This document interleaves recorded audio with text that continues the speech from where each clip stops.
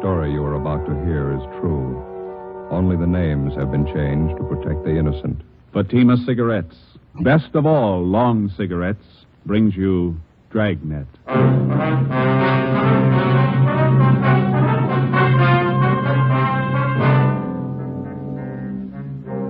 You're a detective sergeant. You're assigned to forgery detail. An accomplished check forger resumes operations in your city. The suspect's described as a middle-aged woman. She's written more than $20,000 in bad checks. Your job, get her. In a moment, an authentic case from official files. Oh, no.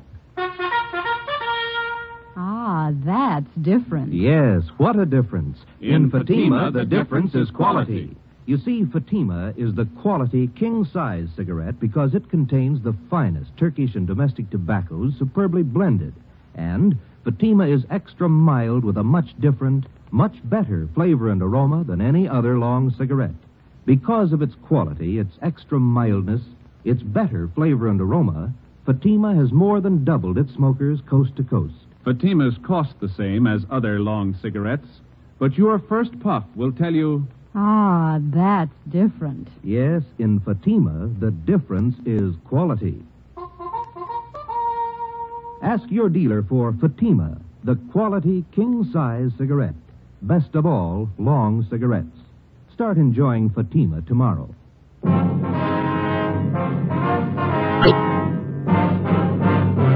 Dragnet, the documented drama of an actual crime. For the next 30 minutes, in cooperation with the Los Angeles Police Department, you will travel step by step on the side of the law through an actual case from official police files.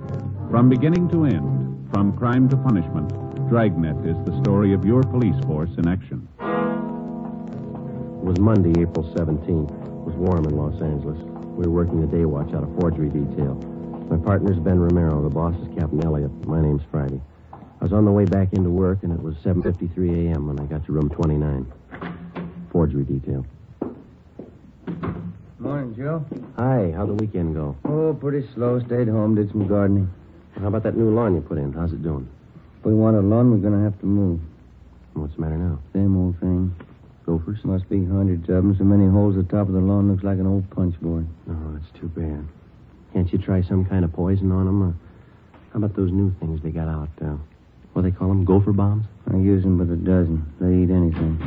Joe? Ben? Yeah, Ferguson. Come on in, Captain. Let's see it. Okay. What's up, Fergie? You ain't gonna like it. Skipper will brief you. Morning, Skipper. Hi. Have a seat. Yeah, thanks. You two finished up with the Benson case yesterday, that right? Yeah, it's all washed up. We're clear. Good. Then you can start on this one right away. You worked with Frank Besser and Ferguson here. Mm-hmm. What is it? Grandma. I had a hunch, Joe. What have we done to deserve this? It's nothing any of us have done. It's what we haven't done. I want her stopped once and for all. Are we any closer to her than we have been, Fergie? Just about same, Joe. That's why I'm putting 2 more of you on it. How well do you know the case? Well, just what we've heard around the office. Same here. I could stand some briefing. Ferguson? Well, you must have heard how she operates. 3 months out of the year, April, October, and December, that's all. She's never been known to change that schedule? Not as far as I know. She's been doing it the same for 9 years. All the phony checks she cashes are personal checks. That's right. She never writes them less than $2 and never more than 100. 9 years. She been going that long? 9.5. It'll be an even 10 this October. You want to check them out on the totals, Ferguson? Up to and including the first of this month, she's cashed 1,273 checks. The total's a little over $22,000. Mm-hmm. Anything special about the way she writes the checks? Nothing but the signatures. There's an alias list down there that'll knock your eye out, more than 200 different names. Her description's still the same, about 50 years old, kind of plump, nice face. And a few minor changes. Last year she had gray hair, dressed very plain. This year she dyed her hair black, dresses a little more expensively. 9 years. That's a long streak of luck for any paper hanger. That's just it. This old gal's not just an ordinary paper hanger. She's no amateur, don't get me wrong, but she doesn't operate like any check forger I've ever known. She contradicts part of her M.O., part of it she doesn't. She takes chances an ordinary paper hanger would never take, and she gets away with them. Take a look at just one of these exhibits. Yeah? This one here. 28 checks passed on the same chain of grocery stores, same company. She passed them all in 1 month? No, that's just the point. 2 years ago, she passed 14 of them, spread them out over a period of a month. Last year, she passed another batch of 14, all within 3 days. One year, she used a different name on each check. On this batch, she used the same name. Well, does she have any identification when she passes these checks? Always. Phony driver's license, social security cards, it works.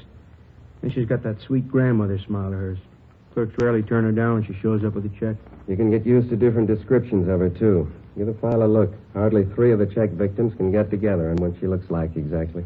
Well, where are they getting stung most? Downtown or out in the neighborhoods? The neighborhoods, anywhere from the beach area to the valley. This whole file, Skipper, that's not just her work, is it? Every last bit of it. We can't fit it in a 6-foot shelf. In 9 years, I've had 5 teams of men work this thing. None of them reached her. You and Friday make the 6th. It's April 17th. How's she doing so far this month, Fergie? Cash $624 in checks we know of since the first of the month. Same general description, same general M.O. No fresh leads? She's been operating 9 years, Joe. Yeah. Just as good as ever.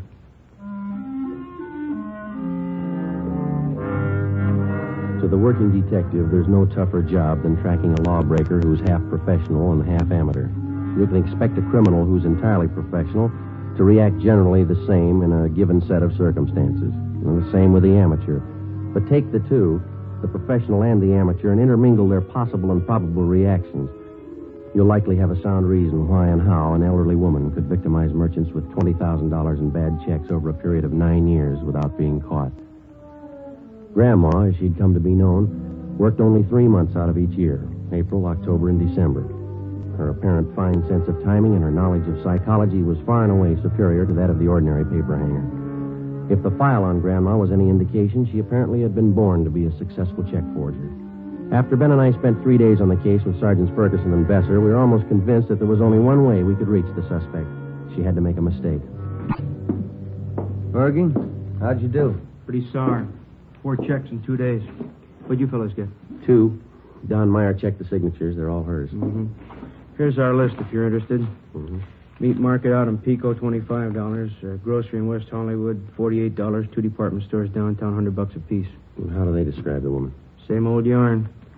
She was a nice, charming little lady, about 55 or 60, small, dark hair, graying, dark eyes, nice smile.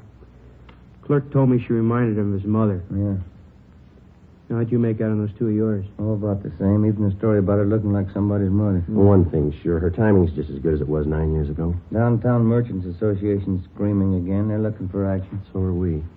You talked to Captain today? Yeah, he's looking for action, too. I don't know what we can do unless we get some kind of cooperation from the merchants.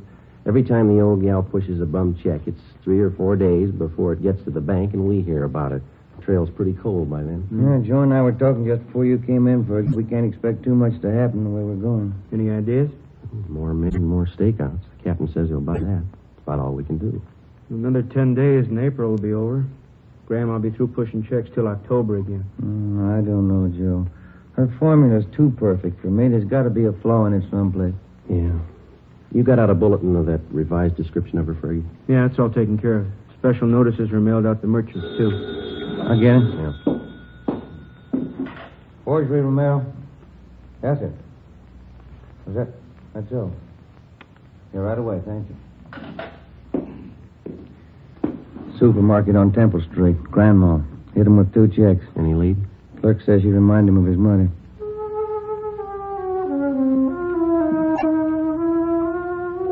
A week passed. The number of stakeouts on business places throughout the city was doubled. The M.O. and description of the suspect was circulated among the merchants in the downtown and suburban shopping centers.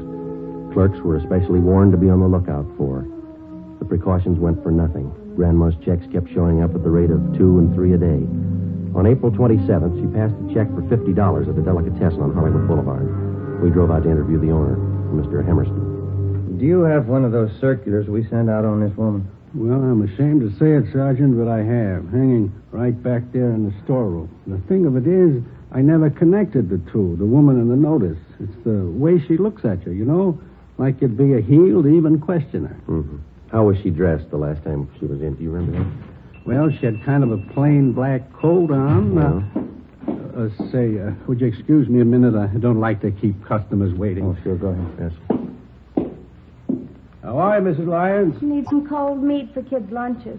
What do you got nice and fresh? You see right there in the case, Head cheese is very fresh. Good for the kiddies. Pimento loaf's nice, too. No, kids don't like either one. Fussy. You better give me 35 cents for that small bologna, would you? Yes, ma'am.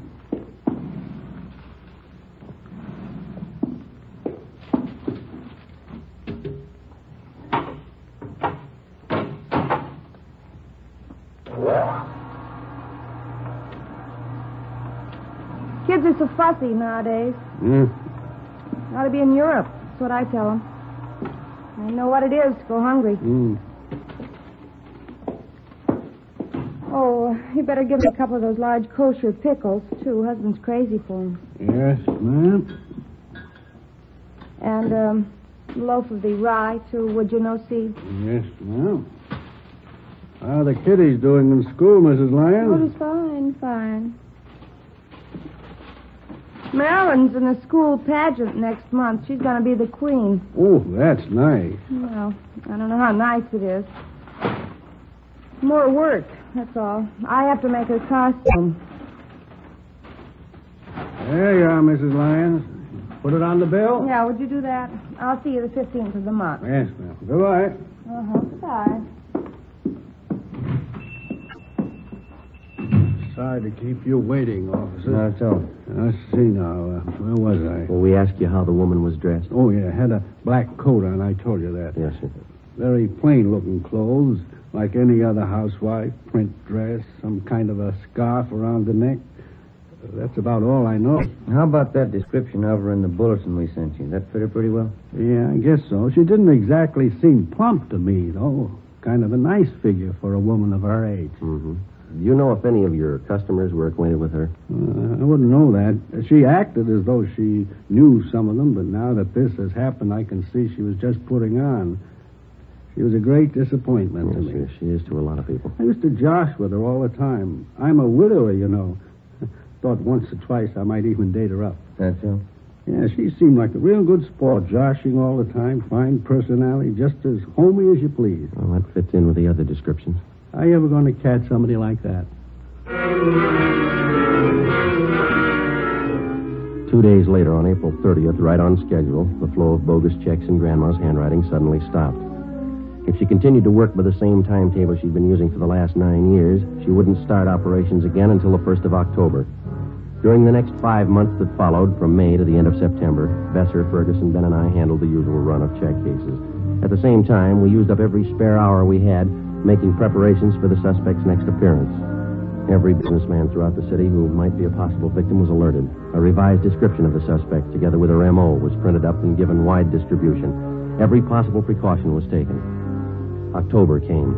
Grandma started on the 10th year of her forgery career without a hitch.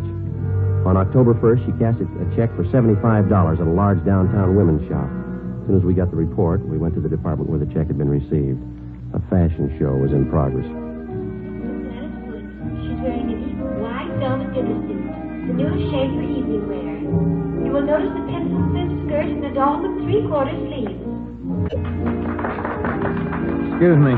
Are you Mr. Montrose? Yes? What's it? Police officers, sir. Forgery detail. Oh, yes, that check. I wonder if you could hold on for just a moment. Yes, sir. Miss Janice Morgan next. She wears a gown of striking originality with rich but simple lines. A black dinner dress, the satin skirt with pannier points, a sculptured silk and latex sweater top with an oval neckline punctuated with ball fringe. Hey, Joe. What kind of outfit is that the model's wearing? I don't know. How much to it? All right, officers. Would you like to step this way, please? Okay. Yes, sir. This is my office here. Well, I don't know what I can do for you, gentlemen. The check was passed. Very unfortunate occurrence. You okayed the check for cashing, is that correct? Yes, the sales girl handled the transaction. She showed me the check. I knew the signature, so I okayed it. Mary Walker? Yes, that's how this check was signed. What kind of identification did the woman have? Her charge account plate. You know, the small metal card, charger plates we call them. Yes. I recognized that in the signature immediately. You know this Mary Walker pretty well? She's one of our best customers.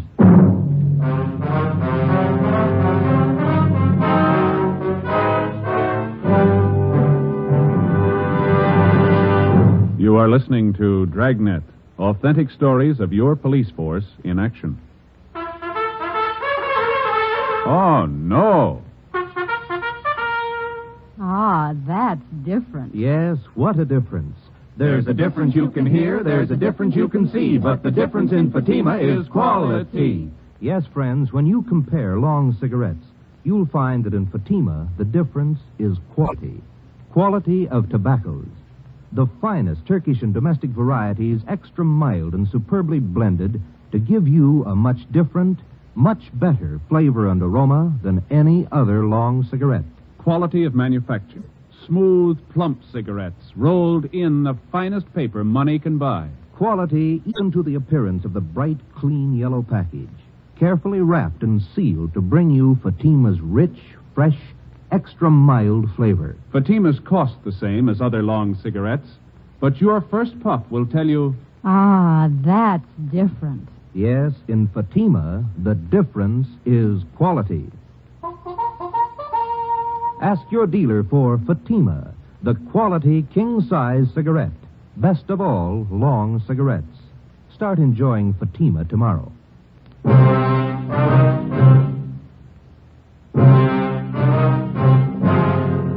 Friday, October 4th, 2 p.m. Before we left the store, we found that another worthless check bearing the signature Mary Walker had been cashed in a different department of the store the same day. The woman had used the same means of identification, a metal charge account plate stamped with the name Mary Walker. We took the two checks back to the office and had Don Meyer in handwriting compare the signatures. There wasn't any doubt in his mind. The writing on both checks was Grandma's. Well, it was only a hunch, but it was beginning to look as though the suspect had finally done what we'd been waiting 9 years for her to do. She'd made a mistake. Ben and I drove out to an address in the Wilshire district to interview Mrs. Mary Walker. She fit the same general description of the suspect, but she denied writing either one of the checks, which bore her signature. It's out of the question, Sergeant. I couldn't have written the checks. I haven't even been in the city past 5 days. Then the signatures on these two checks here, Mrs. Walker, they're not yours. It looks like my handwriting, but it's not. I didn't write those checks. They're forgeries. Yes, ma'am. You do have a charge account at the store, don't you, ma'am? Oh, yes. I've had an account there for years. Nothing like this has ever happened, though. Do you have one of those charge account plates? Well, yes, I did have one. You lent it to someone in your family? No, as a matter of fact, I lost it. I meant to report it to the store, but it slipped my mind. Do you have any idea where and when you might have lost it? Well, I think it was last Sunday night. I'm not sure. Oh, well, just a minute. I know who would remember.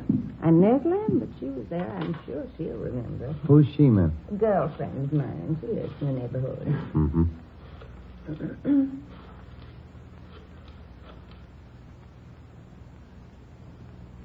Hello, Inez. Mary Walker, Inez. Oh, just fine. And you? Oh, good. Say, Inez, which night was it we went to the Boosters Club meeting? Sunday? Yes, I thought that it was. Oh, nothing. Just some silly misunderstanding. Yeah, well, all right, Inez. Thanks for remembering for me. Yes, goodbye. It was Sunday night, Sergeant. Inez Lambert and I went to the neighborhood Boosters Club meeting. I'm sure that's where I must have lost it. Well, you think the charge account plate fell out of your purse, is that it? Well, either that or it was taken. Why do you say that, ma'am? Well, it's a serious thing. I didn't want to mention it. What's that? I left my purse on the chair next to me a part of the evening. When I got home, I thought I was missing a $5 bill from my change purse. I didn't notice at the time my charger plate was gone. Do you remember who was at that meeting, Miss Walker? Oh, 40 or 50 people at least. How many women would you say? Dozen or so, I suppose. I'm not accusing anybody of robbery, Sergeant. I know it's a serious charge to make. Do you know if one of the club officers might have taken a list of those present? Oh, they didn't have to. We do the same thing at every meeting. What's that, ma'am? We all sign the attendance book when we leave. 3 p.m. Ben and I contacted the secretary of the Neighborhood Boosters Club. He gave us a list of those present at the Sunday night meeting of the club. As Mary Walker had told us, each person present had signed his or her name and address in the attendance book. We took the record downtown with us and had Don Meyer compare each signature on the list with samples of Grandma's handwriting. Number 32 on the list, fellas. That's it. Positive, Mick? No doubt in my mind. That's Grandma's handwriting. How'd she sign it? Mrs. Inez Lambert. We went down the hall to R&I and had him check the name Inez Lambert through the files.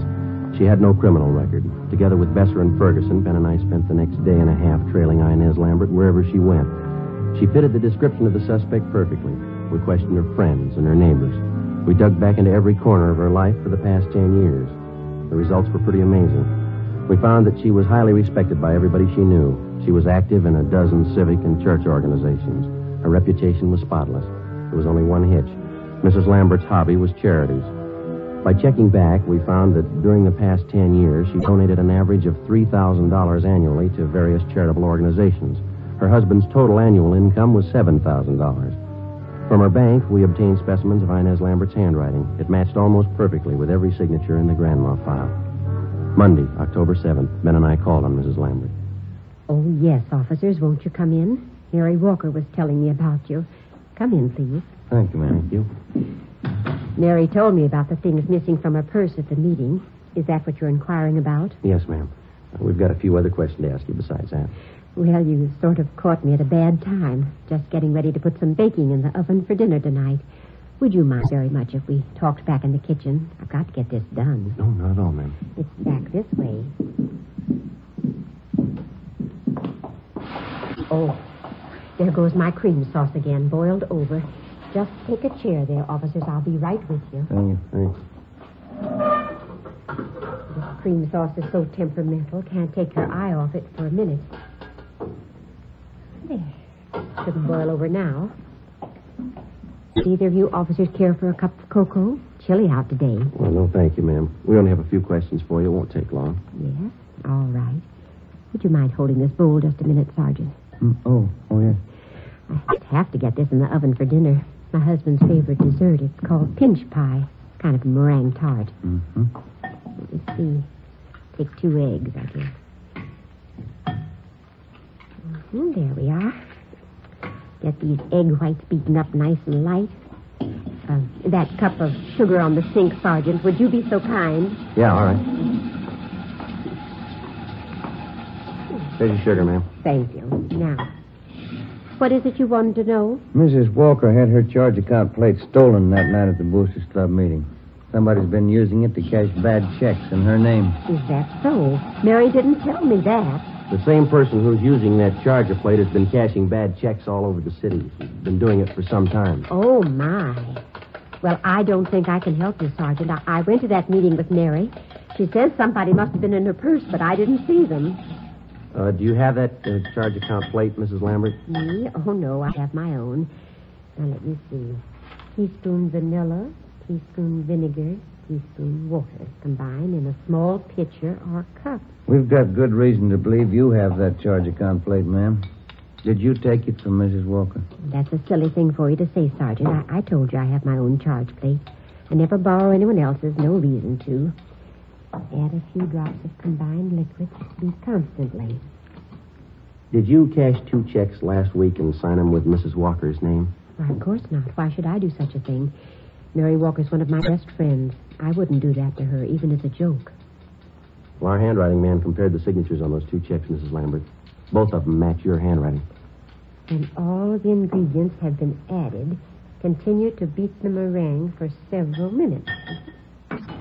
Oh, I'm sorry. What was that you said, Sergeant? I said that the signatures on those 2 forged checks, our handwriting man compared them with specimens of your signature. They both match. Well, then your handwriting man certainly made a mistake. Oh, there's a large white platter up in that cupboard there. Would you reach it for me, please? All right.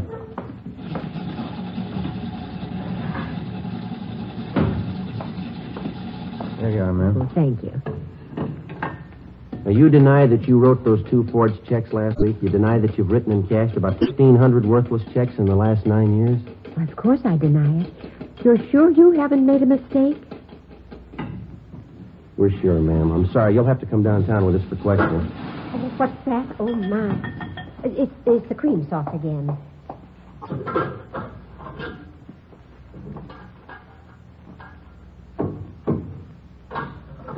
Sergeant, I can't leave the house now, right in the middle of getting dinner ready. My husband would be furious. If you want to talk, couldn't we do it later on? I'm sorry, ma'am. Afraid not. But you certainly can't accuse me of doing anything wrong. The folks at the church will vouch for me. We've got just as many people who say you've cheated them. And people who cash those checks for you. Quite a few of them, ma'am. 9 years' worth. But that's silly, 9 years cashing checks. I'm sure you must mean somebody else, Sergeant. I've got to get this platter greased. Let's see. Heat meringue upon lightly greased platter. Here.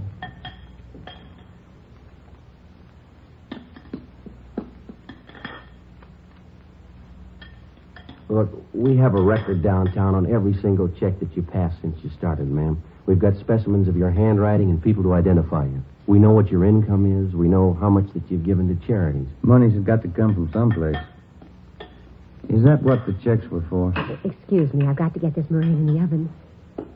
Let's see.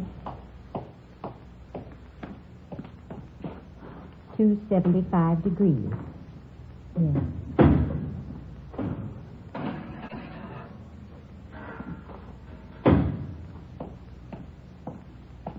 I hope I put in enough vanilla. You want to tell us about it? I never thought about anyone finding out. I guess I should have expected it, shouldn't I? Yes, ma'am. It was all for charity. There were so many of them. Orphanages, old people's home, Christmas Poor Fund, and then the overseas relief charities. They all need money. Somebody has to take care of them. Your husband knew nothing about this for 10 years? Nothing at all. They were my charities. I had to have money for them. I took money from people who had it and gave it to those who didn't. What do you think, Sergeant? Was I wrong? Do you think the good Lord will say I was wrong? I wouldn't know, ma'am. I only wanted to help the poor like he did. I came to help the poor. Well, there's a big difference, ma'am. Yes? He didn't use a checkbook.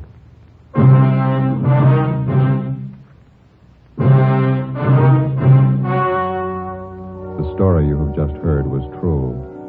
Only the names were changed to protect the innocent.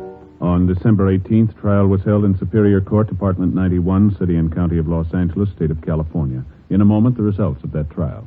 Now, here is our star, Jack Webb. Thank you. The efficiency of any local police department depends on the quality of its personnel. Each and every man is carefully selected and thoroughly trained. In uniform or plain clothes, your police officer knows his job. And so with a cigarette. The men who make Fatima cigarettes know their job. They carefully select and blend the finest Turkish and domestic tobaccos to make Fatima extra mild, different from other long cigarettes. They cost the same, but in Fatima, the difference is quality.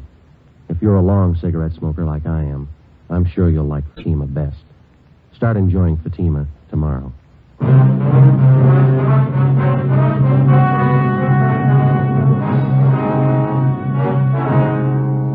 Inez Lorraine Lambert entered a plea of guilty to 2 counts of forgery, and the remaining charges were set off calendar. She was sentenced by the court for the term prescribed by law. You have just heard Dragnet, a series of authentic cases from official files. Technical advice comes from the Office of Chief of Police W.H. Parker, Los Angeles Police Department. Fatima Cigarettes, the best of all long cigarettes, has brought you Dragnet, portions transcribed from Los Angeles. This is Robert Young. Hear We the People next on NBC.